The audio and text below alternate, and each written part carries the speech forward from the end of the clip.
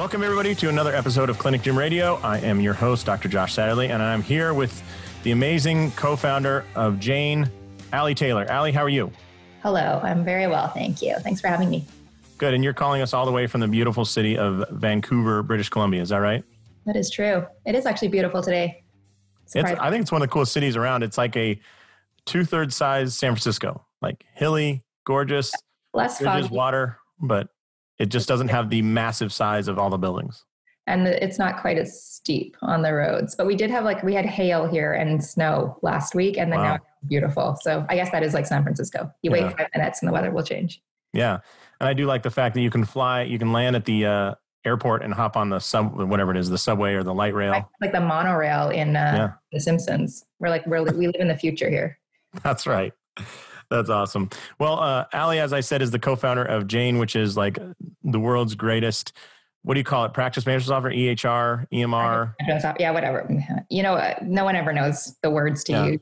This is the problem, like Google advertisements. Well, what do they search for? I'm like, I have no idea. They don't know what we're called. No one knows. We don't know how to advertise our own product. Yeah. My friend always makes up this point. He says, in chiropractic, he's a physical therapist. He said, chiropractors and physical therapists do a lot of the same stuff.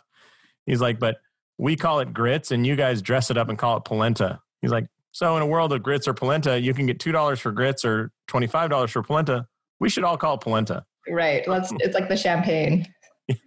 Yeah.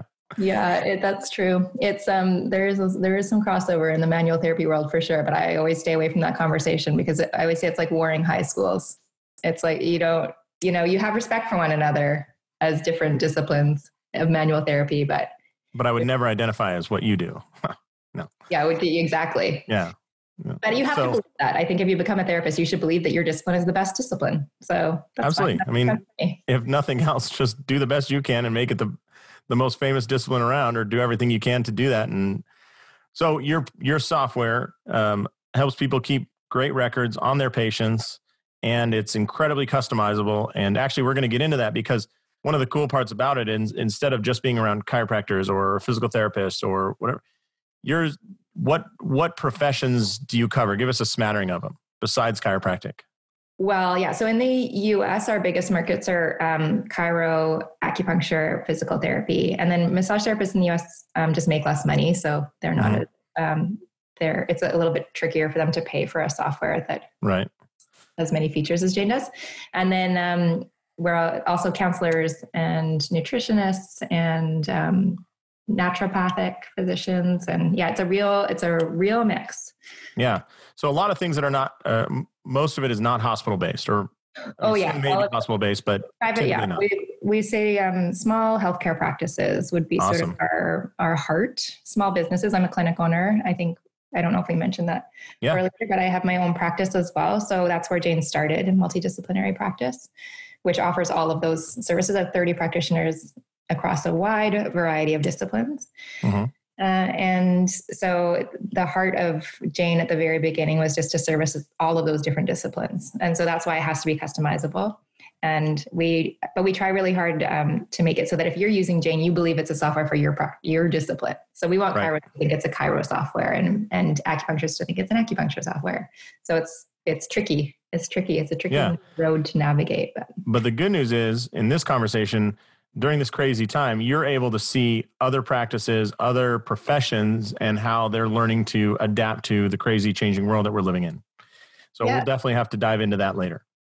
That's an interesting conversation, actually. Yeah. So one of the things, so we're recording this basically at the beginning of April, first week of April.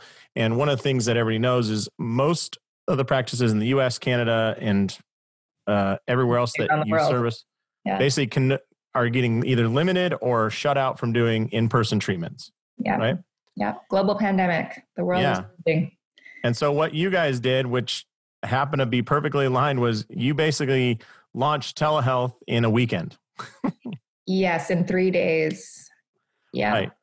Which let's go through that, because I'm sure there are, number one, thank you and congratulations for getting a new product, and thank you for basically giving every one of your customers the ability to bring their clinic into their living room with their laptop. I mean, that's in 3 days, we went from the need to have a brick and mortar practice to practice is still possible. So I appreciate it on behalf of all your customers. Oh, that is lovely. Thank you. We do have, I always say that we have the best customer base in the world. And I actually do think it's true. The amount of just sweet, supportive, lovely messages that we get about this it's really overwhelming. It makes it easy to work with our customers. So did you guys go from totally zero to telehealth, or was it already in the works? You know what, that's actually, I do find that interesting because we had telehealth on the roadmap for the end of the year already.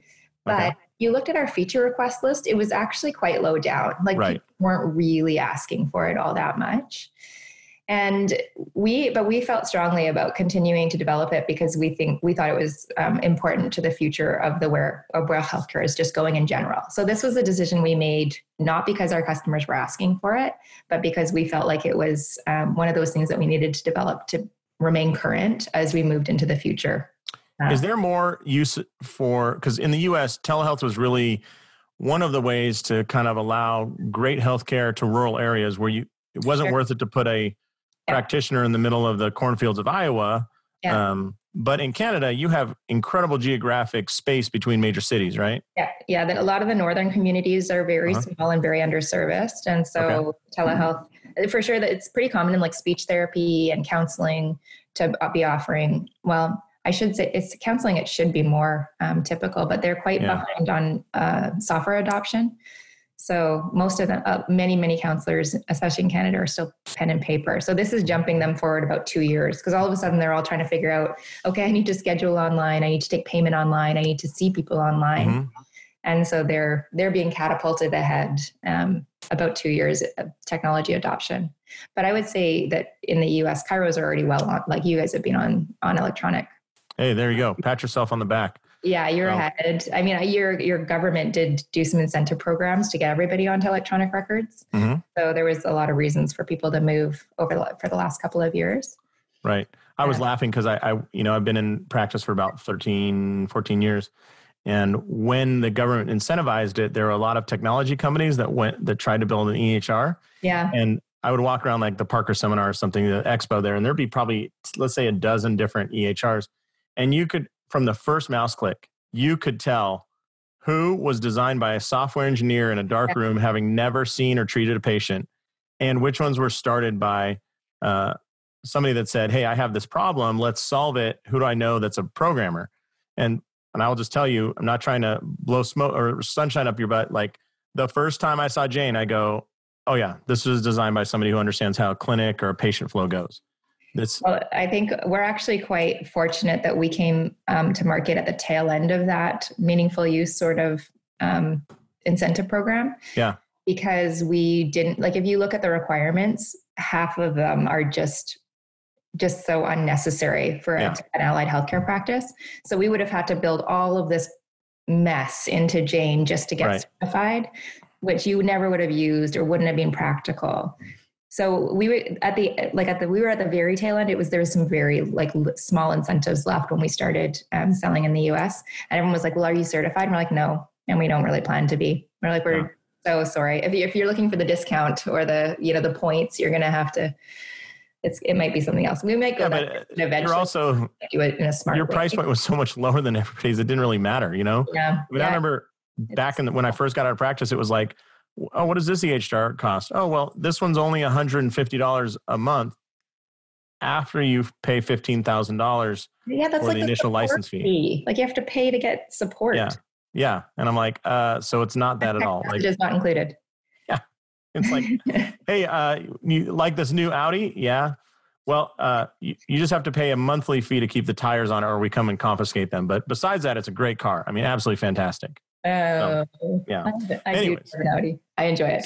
So tell us about offering a new service, because I think there's some people who might be looking at the current state of things saying, I have extra time on my hands. I want to launch into massage memberships, or I want to add a gym to their clinic, which is really what everybody should do.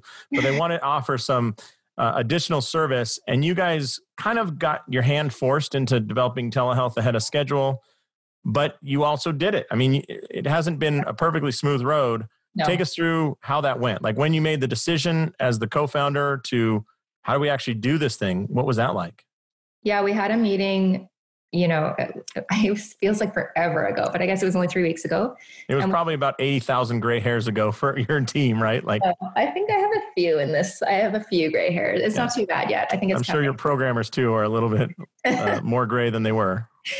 Yeah, they've been working their butts off for sure. We knew we had the basic infrastructure already in place. We called it Zane Chat internally because Zane was one of the programmers that was working on it. And Trevor and I had done calls on the airplane actually using it before, testing it out. Like we knew we had the bones already there. But the last 20% of any feature is actually 80% of the work. Okay.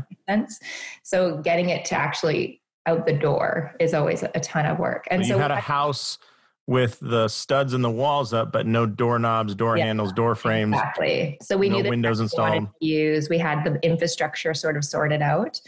But the question we were making is, do we think we can get this out fast enough to be helpful to our customers?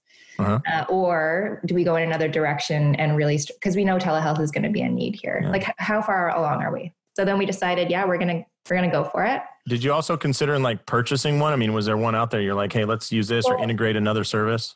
Yeah, you can build like an integration with Zoom, or you can build something that just launches another service. Right. We knew we could offer it for free was one of the things that we wanted to be able to do. And the experience of using it within Jane, we still think is going to be a better experience for our users. Like the appointment sends the email automatically. The person clicks when this is all completely smoothed out, it should be the best, most seamless, easy experience for our users. And that's always our priority. So we're always trying to make things feel easy, even if there's a lot going on behind the scenes. Yeah. You guys, put up the drywall that hides all the wires and plumbing and everything that routes around, right? Yeah. But all they see is beautiful, smooth drywall. And it's secure. We're not recording anything. We're not sharing any information. We just know that we feel protective of our customer community. Yeah. And we know that it's safe to use. And so it just felt like there was a few other options out there that they could use as well. And we did recommend them, and we still do for certain things. We still can't do classes. So that'll be coming. There's still feature sets that we have to add. Cause like I said, I think before, it's a preemie feature. Its due date was October, end of the year. And we launched it really quickly. And in order to do that, we were talking about that. If you want to add a gym or you want to add something, we reduce the scope. So we just said, okay, well, of course the perfect feature has all of these things, but what can we get out right now that's still going to be effective, still going to be helpful, but it's just smaller in scope. That's a little bit more simple. Right. So it'll do 80 or 90% of what you need it to do. Not even. It did maybe 70. It did computer to computer only. So no iPhones, no iPads. We still launched it. We're we know we have to get that in there. Yeah. And then we spent the next week doing that, but we still launched it. And we just told everyone it's very limited right now. It's a preemie. We're getting it to full term. You can use it this way for now, and then we're going to keep adding. And but you guys included it in what people are already paying. There was no additional fee or anything. There's no additional fee, although we did make it clear that that's during the COVID period.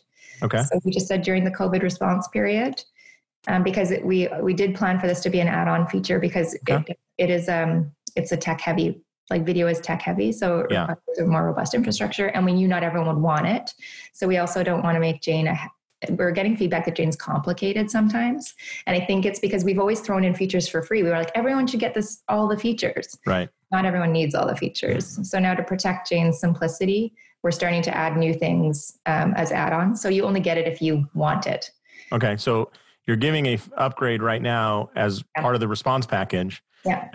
But you're also kind of giving it as an owner, you're saying, I know this isn't the final product I'm going to release either. Totally. Yeah. This is and we bring our customers very much into that conversation. So we're very transparent about it. We tell them what we're working on. Even within our own team, we're making sure that the devs are communicating to the support team about what they're currently testing on. And then the support team just shares that with our customers. We bring them in to let's talk more about that. There's a lot of clinic owners listening, and you might need to propose to your team, hey, this is what we're doing. And it's not what we talked about doing for 2 months ago.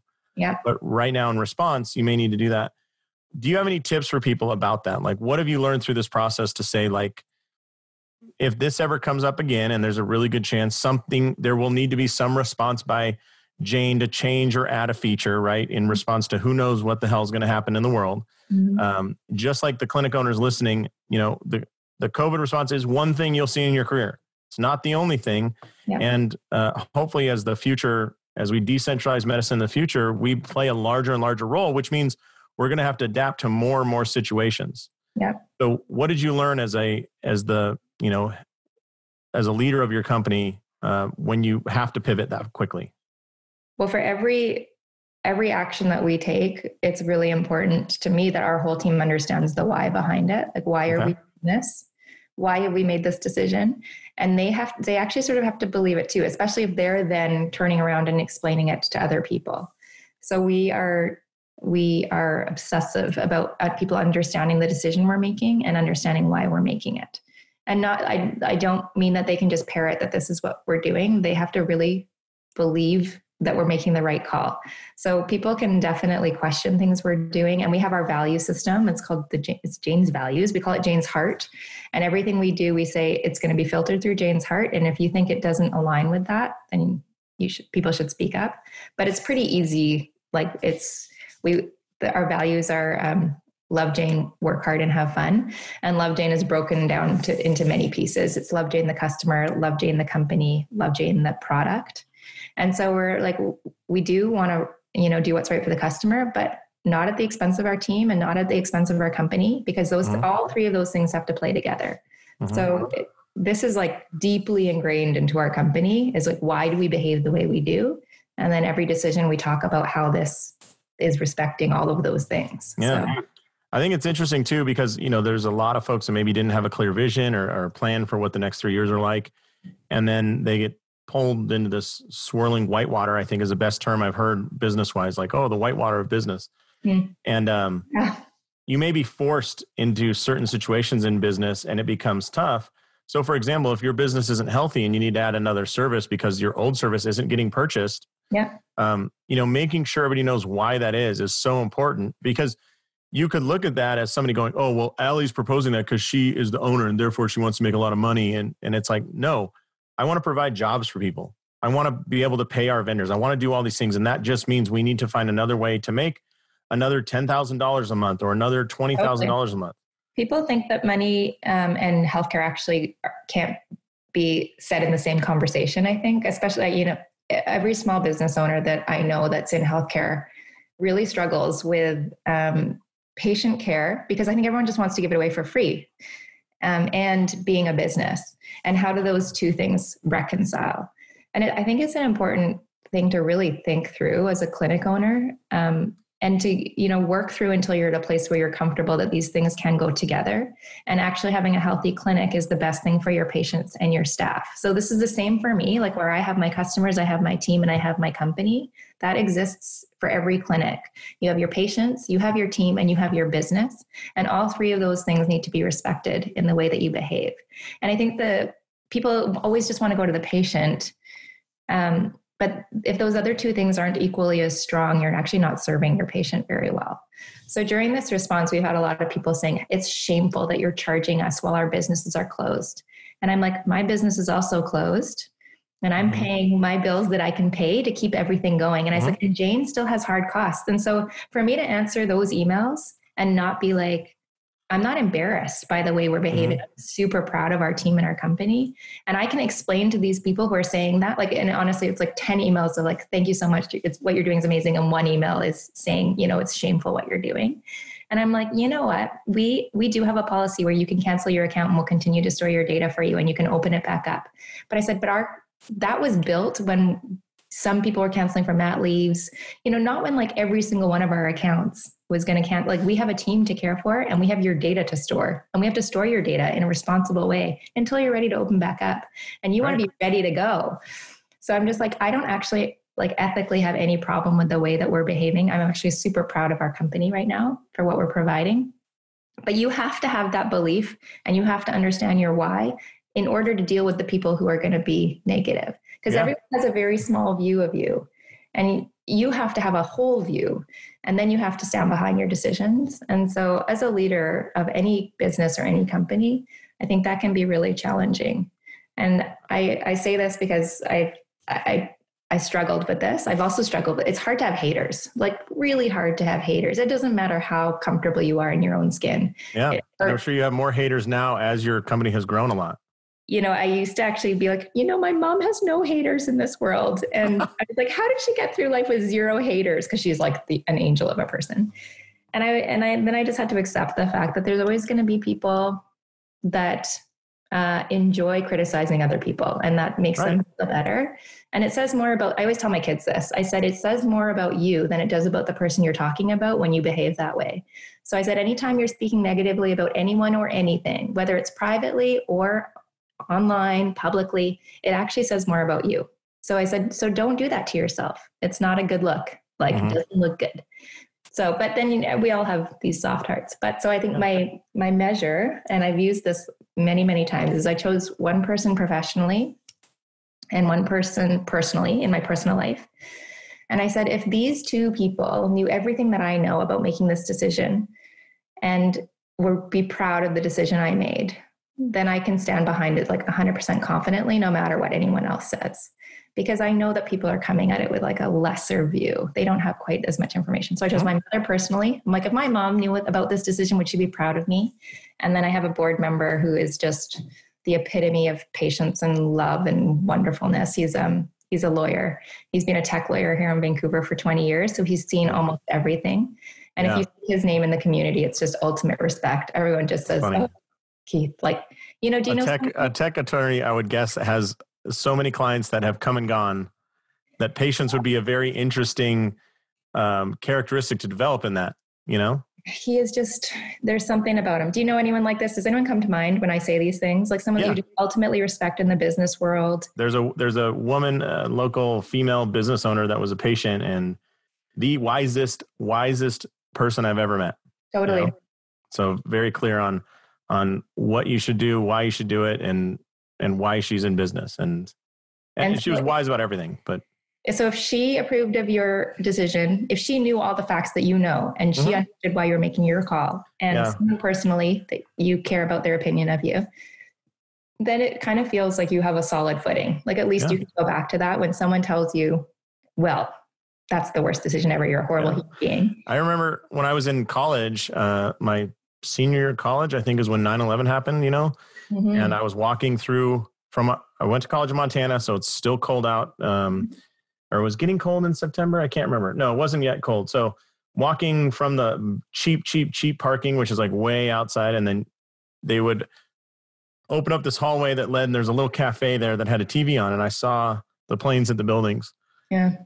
And I was like, oh my God, I didn't know what to think. And so I'm walking towards class, and I get into class. It was anatomy and physiology 2. And the instructor, we all sit down, and he's like, hey, I know what happened this morning. And he's like, I grew up in Israel for 20 years of my life. And this is what terrorism is like. And it was like perfect for me to be in that. And he goes, this is what terrorism is like. And you know how they win? They win by disrupting our lives. Yeah. So I refuse to change what we're doing. I refuse to change the hours of our classes. I refuse to change the workload of our classes. I refuse to change anything about it, because that would be disruption and I would be giving them a win. And I remember I went through this very quick, the stages of grieving, oh, this guy's a total prick, to, well, he might be onto something. And at the end of it, 10 minutes in, I was inspired. Yeah. And many times during that class and that lecture, he would stop and he said, guys, I know emotionally you're being pulled away right now. Focus on this. This is the same as it was on Monday. This is the same as it was last week. This is the same as it was 2 weeks ago. Focus on this. And I was like, I needed to hear that. And I think everybody in that room needed to hear that, because there were other classes where it was like, we're going to cancel class today. Yeah. Which might seem like the right decision, but then what? You have a bunch of 18, 19, 20-year-olds who are like, I have no direction. I need a leader. Yeah. Right. And he was like, that's me. I'm going to tell you how this is going to go. Yeah. That, you don't have to always be like that, but he was very clear that that's another thing. You guys made a decision. Win, lose, or draw. You actually consider the facts and you made a decision.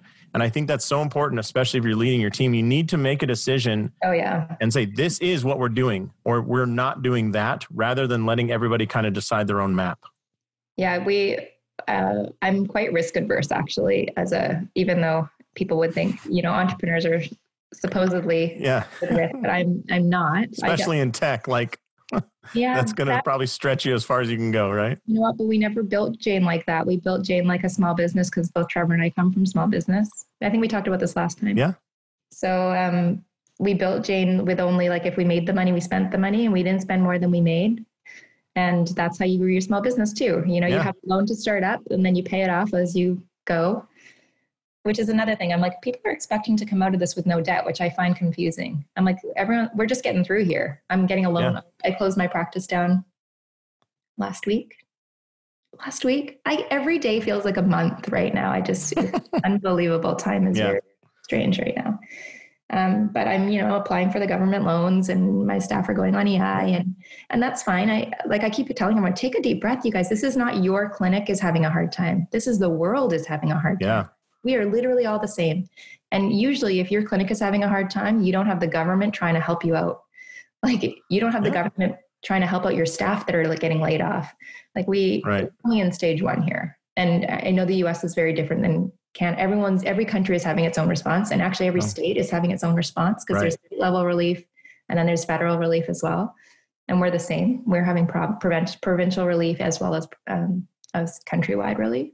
Yeah. But we're all in this, the whole world, not even just your city or your state. It's the whole country. It's the whole world. So that's an interesting thought. I mean, I remember after I was in this leadership program locally right before the last recession, then we had meetings that kind of went through that, and Vegas was hit hard. I mean, just decimated. Yeah. And I was talking, and there were some people that worked for like big banks and very large corporations, sometimes on the Strip and others.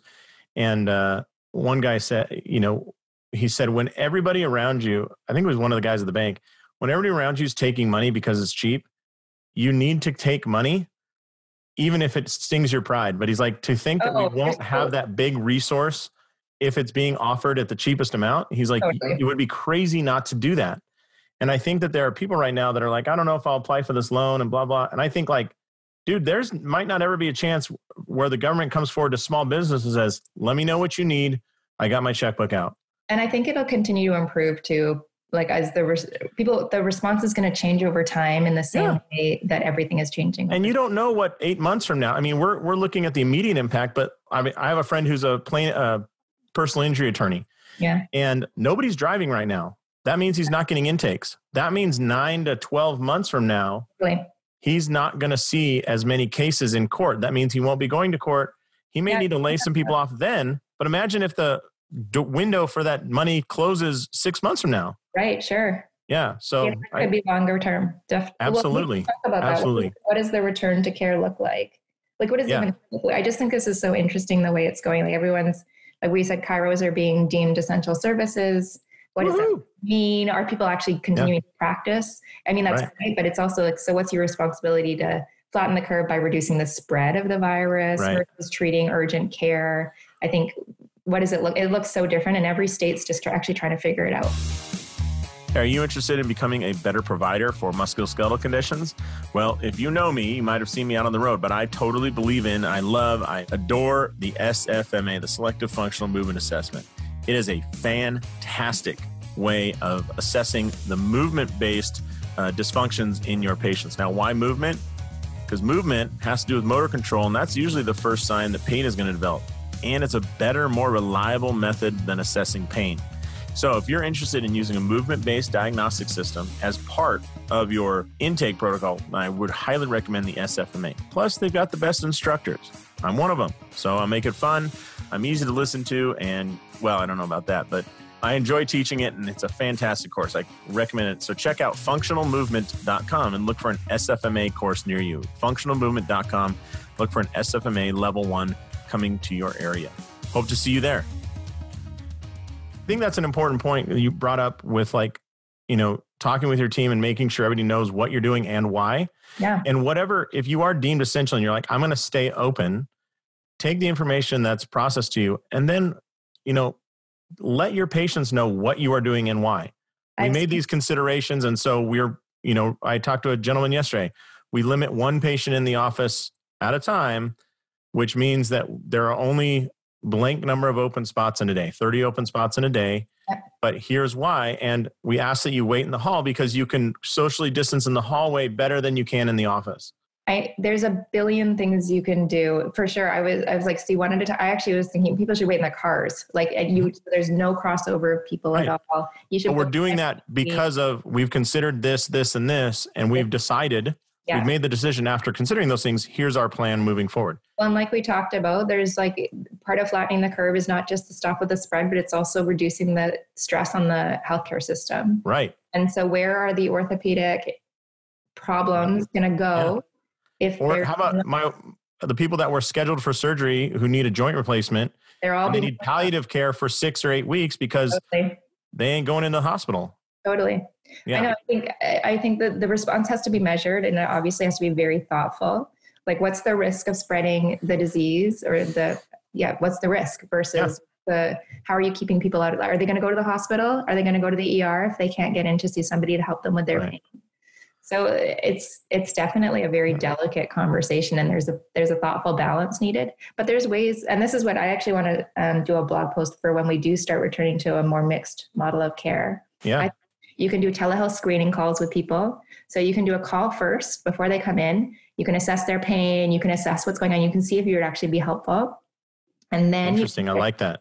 Then you can schedule them for a one-on-one visit. In Jane, we have a feature where you can add a post-care time. So basically you can add a buffer between every treatment that allows you to like sanitize everything. You can wipe everything. And we already had this for kind of room resets. But people can use it as a time to, if you're doing PPE, you can change. I don't know if people are going to do protective gear and change it every single time, but you can at least sanitize everything. You can use our reminder system to tell people not to come in and wait in their car until don't come early, come exactly at your appointment time. Yeah. And there's just so much great communication going on out there. People, why they're staying open, what it's intended for, and how to access the services. Right. And of course, working with your like associations and colleges in each state to make sure that this is like reasonable. I think some of them are getting lists of like people who are deemed emergency care. So yeah, there's a billion things that we could do. And even if people aren't open now, when we do start to return to care, it is going to be probably a little bit more of a hybrid model. And then same exercises, and depending on the type of therapy you provide, can you do some of the subsequent treatments through telehealth online?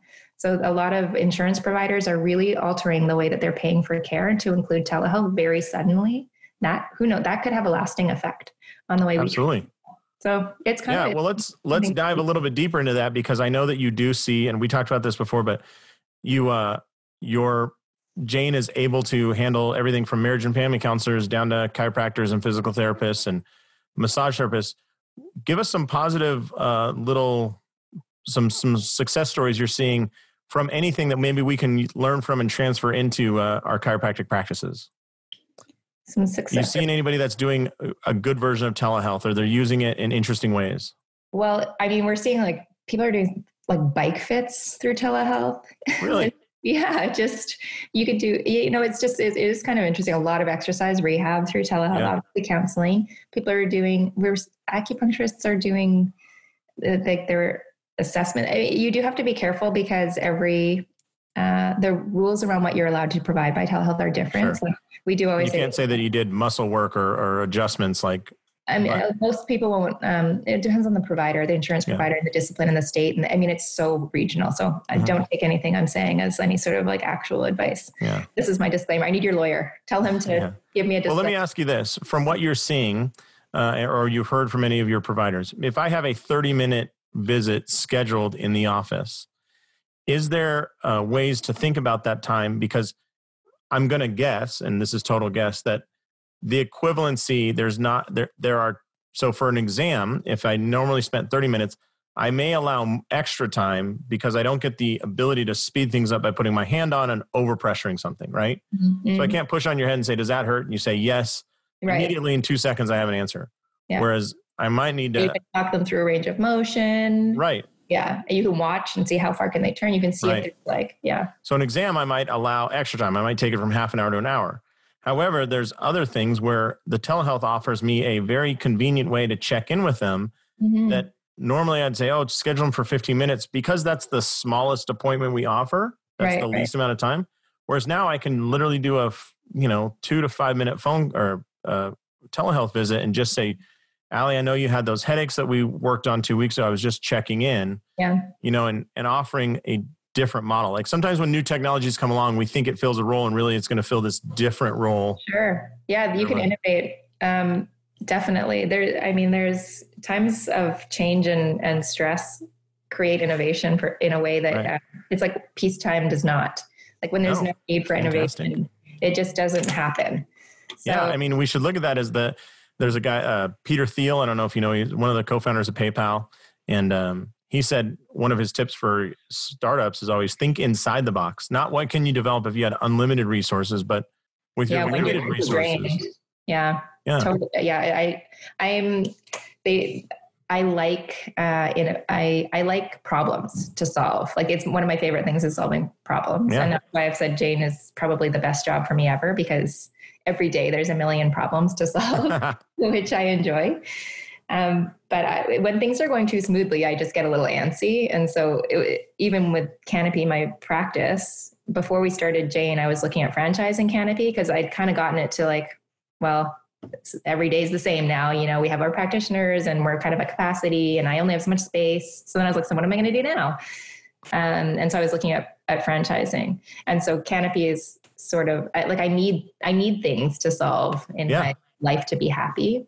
And so Jane sort of provides that. But when things are going too smoothly, I do start to get a little bit bored. But that's unusual, I'm learning. People like things to be consistent and safe and easy. And so part of being a business owner, though, is that there's times where you're going to have to make changes to your world in order to find success. One thing that I'm interested in is the idea, a lot of chiropractors out there, a big significant portion of their business comes from referrals from medical doctors. You go to your primary care provider and they say, oh, your back hurts, you have headaches. Yeah. Go see, I was going to say Jane Doe, but go see Sally Smith down the street. She's very good. And when you, think about the friction that occurs in that visit, the person expected to stay at Dr. So-and-so's office for half an hour. Almost immediately, they're getting referred over, but they don't yet have enough time and they don't have a place on your schedule. Could telehealth offer you an opportunity there where you could engage them in telehealth within minutes of them seeing their primary care provider? Like you're saying, do that pre-check. Intake, and then say, all right, well, we have time 2 days from now to physically see you. Yeah. Until then, here's a couple exercises you can do. Yeah. Whereas we didn't have that. Immediate access. 2 months ago. Kind of interesting. A lot of insurance companies seem to be saying that initials, especially for physical therapy, initials have to be done in person assessments, but then subsequents are okay to do through telehealth. But for chiropractic care, obviously it's like I said, every discipline's going to be quite different. Yeah. But even if you wrote off that first 5-minute visit just to meet that person, you're still making the human connection. You're still getting an idea of what they need. I think that is hugely undervalued in the allied healthcare community is the mental health effects of having a care provider who just listens to you and cares that you're in pain and talks to you about your pain. I think all of those things do actually have more of an effect than people realize. And there was just a research that came out that instead of offering in a double-blind study, they offered the placebo and the treatment, but then they also did a different version where they just told you that they're handing you the placebo. They didn't actually administer it. They just said, Allie, here's this, blah, blah, blah. Yeah. You're going to do this, this, and this, and it's going to help you with X, Y, Z. Just the possession of the placebo reduced symptoms by like 52%. So what you're saying is if I just have that visit scheduled, or I've seen this in my practice, how many people do you know get an MRI? There's no therapeutic effect of an MRI, but they have an MRI and half their pain goes away. Yeah. Well, it's called white coat syndrome, isn't it? Whenever you go to your doctor, everything is better before you even get there. Oh, I've always heard white coat is your blood pressure's up, you're scared to death. And that happened to me. I had to get blood taken for an insurance. Yeah. And I don't know if I should say this on something that's recorded, but my blood was so high because I was so scared. I do not like getting my blood taken. I don't like needles. I'm a big baby. I got a very small tattoo and I made the tattoo artist like hold my hand and I had a lollipop and I was just like so scared. I'm such a baby. Anyway, my blood pressure would not go down because he was taking my blood pressure while he was taking my blood, which isn't that weird? Yeah, that is weird. And then I was like, I'm very nervous. but he wouldn't. Yes, my blood pressure was very high. That's totally irrelevant to everything we're talking about. Yeah. But I do get scared. I get scared when I. Right. But would it have been reduced if you had met him 2 days earlier on a telehealth visit and he said, I'm this and that. I'm going to be doing these procedures. And also I enjoy skiing. And here's a picture of my dog Cletus, who is a golden retriever. Right. You know? So you're building the rapport early. Right. And especially right now when everyone's stuck at home, I know that people are desperate for human interaction, and a little bit of just care can go a long way. Our support team's experiencing that for sure. Our calls are going along. People are just talking about their lives. Yeah. And we're like, actually, we had this meeting with my leads, and they were like, should we be like saying, okay, everybody, thanks for the call? And I'm like, no, that's fine. Like, what a privilege that they're calling our support team to have these types of conversations. Yeah. Like, I've been having conversations with my clients, and it's great because you also get what I call the street level information that you can't have when you're insulated from it, Totally. And you're probably actually gathering really good clues about their lifestyle and what their home life is like and what they have access to, like clues that could probably really affect their treatment actually moving forward. Yeah, absolutely. And how to make them, providing service, oftentimes we guess at what it is the actual solution is. I remember, I think when Tesla first came out, some of the people were saying it's too quiet. And it's like, yeah, because it's running an electric motor. And they're like, yeah, but when I go fast or when I do this, so they actually put set noise generators in there. Fake noise. Yeah, just so that you felt like it was doing something. And it's like, oh yeah, that makes me feel like it's even better. And you're like, it's not actually a solution, but it's what our customers need sometimes, is just that reassurance that we are going faster. I do always find it odd. Whenever I I'm getting a treatment for something and they prescribe me exercises, whoever it is, I'm like, but can I just come in and do them with you? Because I'm really bad at like finding time to do them. And what if I'm doing them wrong? And so I think, but it's funny to me how often providers think that that's a waste of my money. They're like, well, you don't need me there for that. And I'm like, but I kind of want you there for that because I know what I'm doing. And so I do think there's a little bit also like, just ask people, like you can do them on your own, or if you want to book sessions with me, we can go through them together. Like then at least you're giving your patient the choice. And I would pay for someone to go over them through telehealth with me at 11 a.m. every Monday, Wednesday, Friday, because otherwise I'm not going to do them. I'm going to be. Right. And so to me, that is good care. But people, it's like that money thing again, this idea that like, they don't have to pay me, they can do it on their own. But I'm like, but I'm a patient and I'm not going to do it on my own. Or if I'm doing it wrong, then I'm not going to see the success that I would if you were like, oh, your hip is dropping. Like, make sure you keep that hip up. Yeah. Let me back up your point and share a story here. I was taking some students through some assessments and showing them some different golf assessments. We had a gentleman come in. We got some case studies from the community. One of whom was like a pediatric,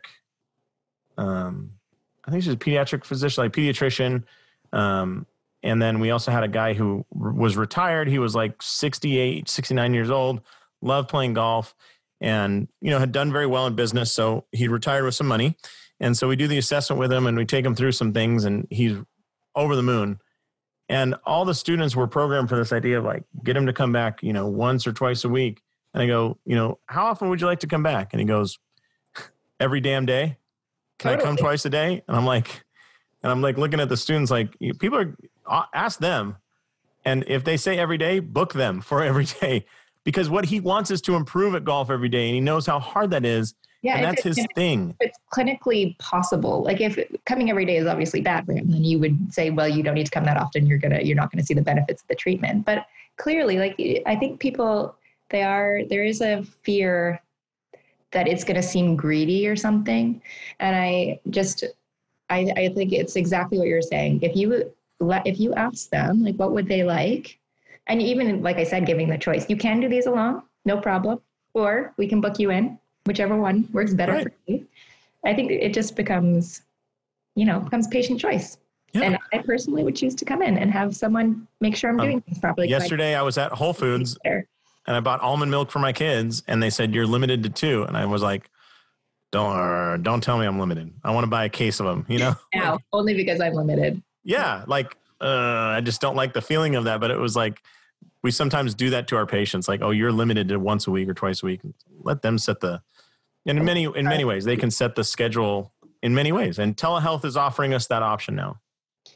Yeah, it could be really fascinating to see how it evolves certain professions and evolves treatment styles. And I think how it evolves insurance coverage is actually going to be really fascinating because insurance is a very slow moving beast. And it's really forcing some changes, some rapid changes. I think two things. One, I think the way governments view small business might change because they're recognizing the value of small business to the economy, because they're just seeing the mass layoffs and realizing these small businesses are all struggling. Yeah. I think the way that the governments view small business and the economy is going to be really fascinating how that changes. And then I do think that insurance coverage for allied health care and telehealth are both going to be very fascinating to see. So. I think one of the things too, when these large corporations and groups are changing, making sure that you could call it marketing, but educating, even the healthcare providers around you, what's possible. Like, hey, listen, if you're trying to keep non-COVID cases out of the ER, we have this option that all you need to do is, we're willing to do a pre-screening with every one of them. And if they fit we can bring them in. There are I guarantee you there are physicians in your town that don't know that that's a possibility. They don't know that's a solution to this problem that they have, because they're sitting there saying, I have this 64-year-old who is pretty active but has back pain. I'm not sending them into the hospital. They're not going to be put under for an injection at this point. What else can I do? And if you were to step up and lead them and say, this is what we offer, if it fits in this box, it's a great solution. Yeah, well, we definitely want to educate what's possible to do through our tooling, but then we want people to work with their colleges at the state and provincial level, because every state and province is actually responding very differently. My prediction, if I had to predict the future, is that everyone's pulled completely back. But if you've ever been in an ER, you know that people come in with tennis elbow. Like I was in the ER and I'm like, why are you people, like the doctor so kindly is like, you should probably go and see a physical therapist. Yeah. So thanks for coming in. And I'm like, I can't believe that person waited to see a doctor, took up a bed for something. Like, he's like, oh, I've been doing lots of gardening. Maybe that's just like Canada, because our healthcare system is free. Yeah, I'm like, why are you? We see people with going in with a cold or flu, and it's like the treatment is bed rest. I mean, it's like, go home, stay warm and hydrated. Like, we're not going to hospitalize you for that. You shouldn't even, you made this cold into you took it from $25 worth of off the shelf medication to a, $6,000 visit here. And things like a rib out where you can't sleep, and that you're in so much pain, you are going to seek treatment somewhere. Yeah. And so I think that what we're going to see coming up in the next few weeks is everyone's going to start to figure out, what do we do with emergency care for people like that? How do we keep them out of the system, especially ones that are being overwhelmed or that are and you don't want anyone in the hospital. There's a risk of infection. Right. There's just overwhelming the system in general. Yeah. So do you have physician's assistants in Canada? Is that a role? PAs? No.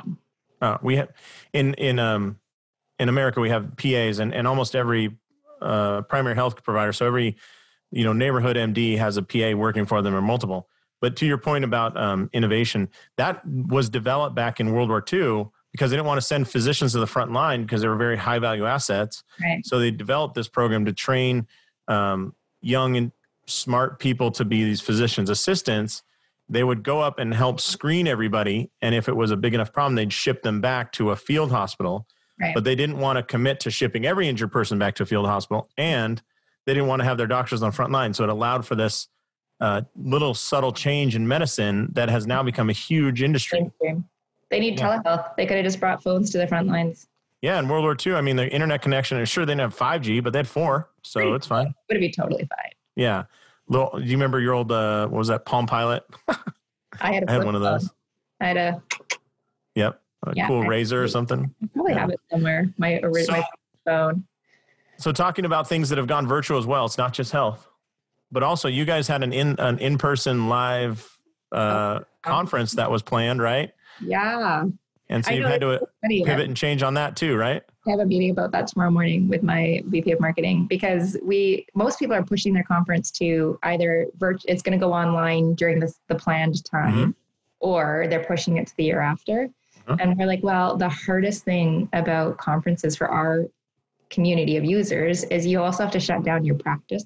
Yeah. You have to go somewhere. So now you have the expense of the conference, but you also have the expense of lost income from closing your practice. And I said to my team, I'm like, they're closing their practices right now. Like, we got to move it up. So we moved it to now, which again, we had sort of the bones of something that was going to be done in the summer. And we were like, hey, we have a few months to work it out. And now we're moving it up. So every single part of our team is just like working overtime right now to try and get all this stuff done. Yeah. But we were like, well, this content, I think this content is phenomenally good. I'm so excited about the speakers. I'm so excited about the content. There's a ton of Jane content, but there's also a ton of like Facebook marketing. Like, how do I run a Facebook campaign? You know, like just really, how do I use MailChimp I think we're doing both of those still. I have to confirm that our speakers have moved with us because some of them had confirmed for the summer. Now we're trying. Well, if you need a stand-in, you need to put something on the bench. Let me know. Yeah. I would love to help any way I can, because I think that you're right. Like, I'm offering a bunch of education to my people right now, because if you have the time, do something with it. Totally. We have an opportunity right now that people can come out of this like a Jane expert. So hopefully they're using Jane more effectively when their clinics open back up. And then, so it's not a COVID conference. Like we really are still running a small business conference, ideally for Jane users, but there is content there that anyone could find value from, even if they don't use Jane.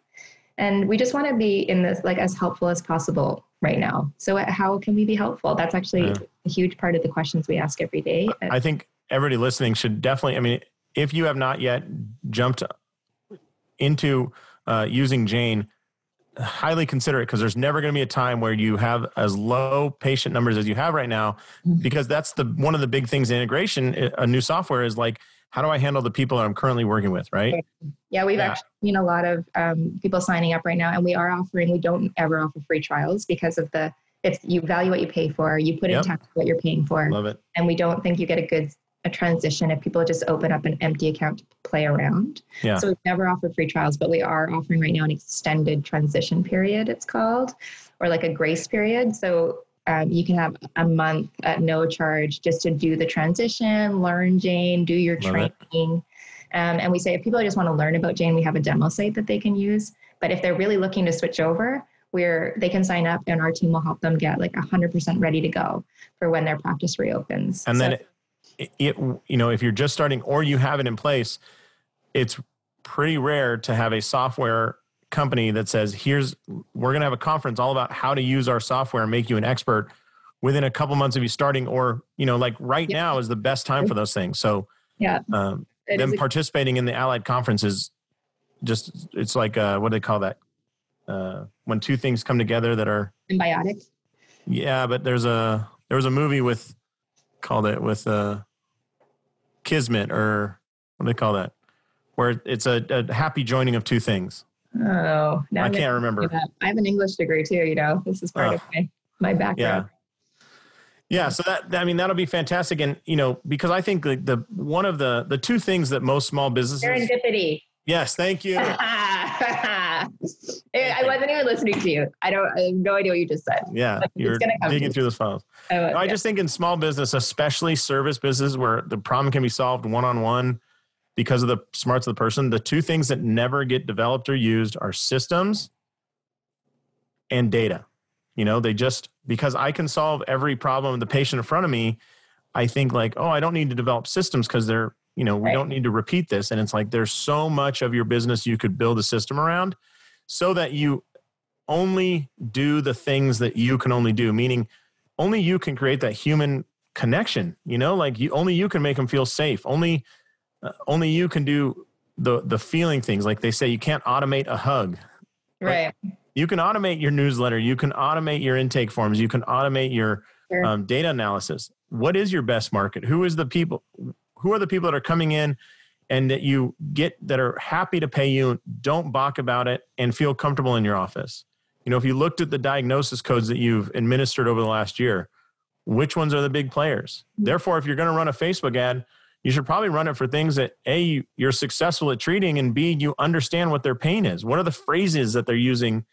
And, if it's low back pain or it's tennis elbow, like if you could just get all the tennis elbow people out of the ER and into your office, man, you're going to win. Totally true. Mechanical low back pain. Let's just say that every single person should be talking to people with mechanical low back pain. Now, I don't know if you want to put mechanical low back pain in a Facebook ad, I don't think anyone, it's same as putting a practice management software. Nobody knows what that means. Right. But call those patients and say, hey, Allie, I remember you came in a year ago. How's your back? Great. What was really the issue? What bothered you the most? Oh, being able to help my kids get dressed in the morning. Totally. Okay. Yeah. There's a great opening for your marketing. I love people asking those types of questions as their outcome. What is it that you can't do that you want to do? I was like, I had my rib out for a long time and I could do a full yoga class, but I couldn't sleep on my side. I'm like, I don't know. I can do a full yoga class. Yeah. No pain, but lying on my side, like I could do, inversions and that was all fine. Yeah. It's so odd. It's like just one thing. But I'm sure to the wrong provider that they thought you were crazy too, like you can do an entire yoga class. Yeah. And with no pain. And I still cared enough that I needed it. I'm like, but I can't sleep on my side. Sleep is very important to me. Yeah. I think it's important to almost everybody. Very important. Yeah. Well, Allie, this has been great. I really appreciate all the information that you gave us. And I think what I hear over and over when I talk to people right now is there is a positive outlook here. We can innovate, we can step forward, we can create, and we've never been gifted with a better time to do those things. We've been given the gift of time, which that's the only non-renewable resource. That's right. Only non-renewable resource. Thank you very much. And, we have it right now, so let's use it. So if people do want to get involved with Jane, they want to use that as their practice management software, the solution to their headaches. Searching for that. Yeah. What's the best way to reach out to your team or get going? The website's jane.app. So just jane.app. And we have a ton of resources on there that you can kind of just watch and read through to make sure Jane's a good fit for you. We're always looking for people to really understand what Jane is before they sign up, because we really prioritize happy users more than anything. If you want access to a demo site, you can just send us an email from the website there. Now, what if they're in this crazy world and they're like, I want to do this, but I'm overwhelmed right now. Like, I just don't know which way is up. Is there someone or a service that can walk them through that process? Oh, well, our whole team is 100% available by phone and email right now. So I could literally sign up and call them and say, I'm coming off of XYZ Chiro software. I have no idea what to do. What's step one? And they would walk me through it. Yep.